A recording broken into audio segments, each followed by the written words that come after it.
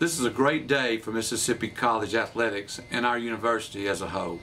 Earlier today, we received word from the NCAA that we have completed the reclassification process and will be the newest member of Division II and the Gulf South Conference in the 2016-17 academic year.